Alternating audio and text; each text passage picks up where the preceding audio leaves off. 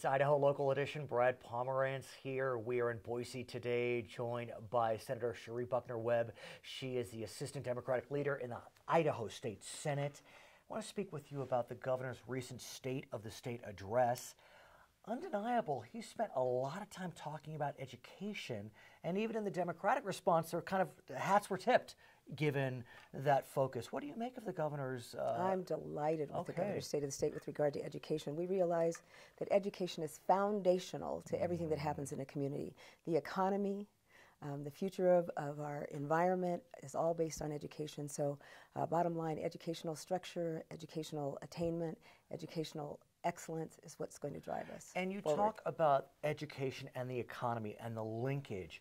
And one thing I thought was notable is the governor talked about community colleges and how, for example, Eastern Idaho Technical College is looking to transform into a community college. Here in Boise, we're looking to expand the College of Western Idaho. What do you make of those plans? It's amazing, amazing. I remember when we first established the College of Western Idaho, the number of students that have access to education that didn't before is just phenomenal, and that will drive our economic security and our growth and development in that more and more young people, more and more people that aren't young people have access to education and can do it at different times and be able to go forward without a lot of debt. And I want to talk about the new administration in Washington. We can say a lot of things about their focus, but one thing the new administration has talked about is its desire to bring back skilled manufacturing jobs to America from Mexico or China or wherever it may be. If that's the case, those folks need to be trained. Where will they be trained? Community college. Community college. And you know, one of the things that I just had a conversation today was about apprenticeships. Right. A lot of our unions are trying to bring back apprenticeships. They never went away, but people haven't been taking advantage of them.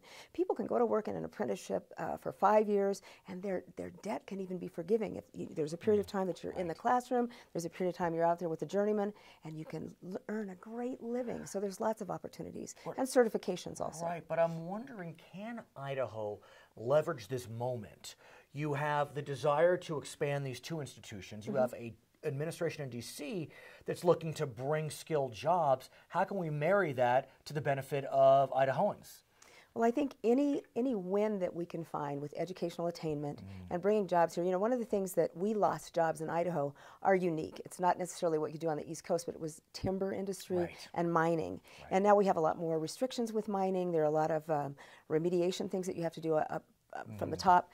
Timber's not coming back. I worked in the timber industry for 10 years, or at least not in the way it was. So people that were generations in the timber industry that were in the trades could go forward. We'll have to do it a little differently. We have to look at what the landscape demands.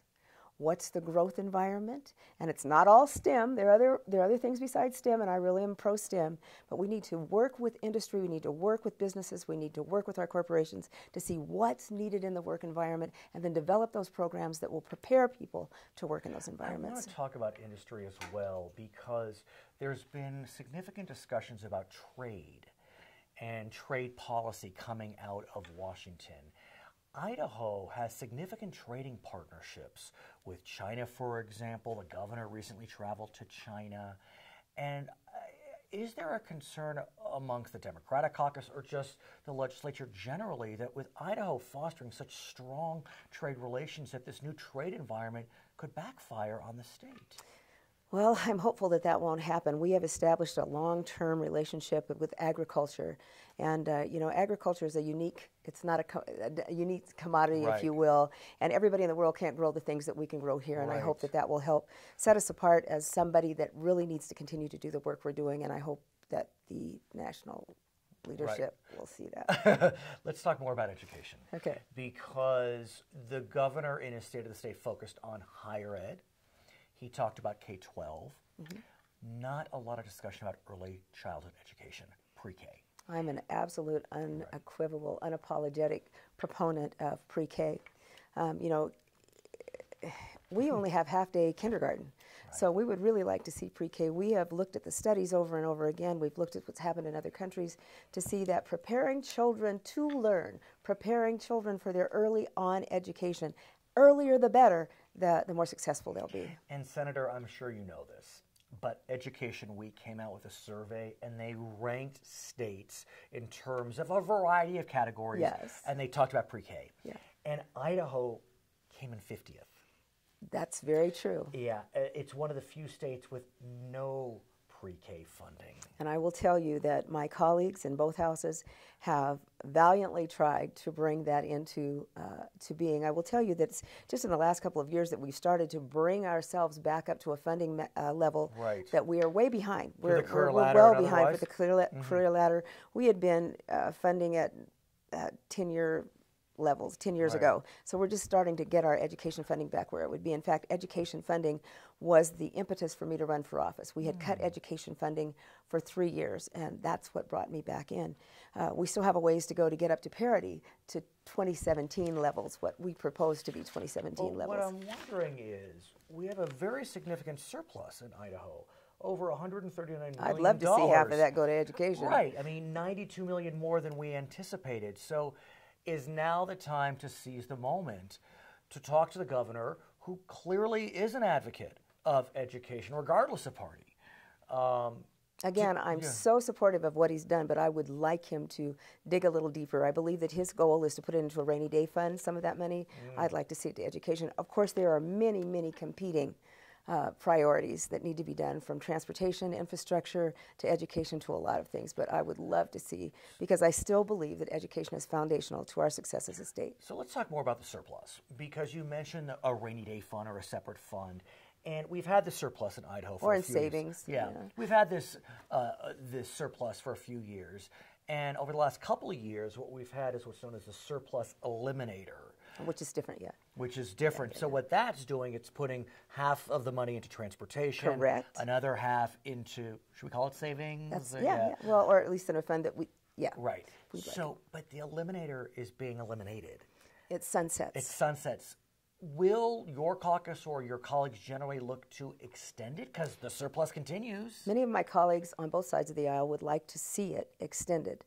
I'm not sure what will happen yet. I don't think that we've just heard about this as he did his budget presentation. Right. We haven't had a lot of conversation, at least in my caucus, about proposing what will happen next, but we would like to see it. I really believe in savings. I really believe in a lot of things. But there's a formula. But I mean, look, we need to bring some education dollars up still. So do we feel as if, given that transportation was, I'll call it the favorite child, through this surplus eliminator, that maybe education should get that benefit as we look towards future surpluses? Well, there have been a number of studies that have been done recently. I saw the results of one just yesterday morning that Boise State University did, their School of Public Policy. And they did this about 6 months ago. And the two things that were neck and neck from a sample across the state were education and health care. And one study had one above. I mean, they were neck and neck and neck and neck. Then another study came out yesterday, not another study. There was a conference call that went on last night with people across the state, about 500 people on board, and they could weigh in. And health care and education were neck and neck as the top priority for Idahoans. So if I'm strictly being responsive, not to my needs, but or my wishes, to what the public says, I think that we need to give education a And health care is a big question mark given the new administration in Washington. When we come back, hopefully you'll come back on and we'll talk about the Affordable Care Act. We don't know what's going to happen, but Idaho is waiting with bated breath. Her name is Cherie Buckner-Webb. She is a member of the Idaho State Senate, Assistant Democratic Leader. My name is Brad Pomerance. We're coming to you from Boise on Idaho Local Edition. Thank you.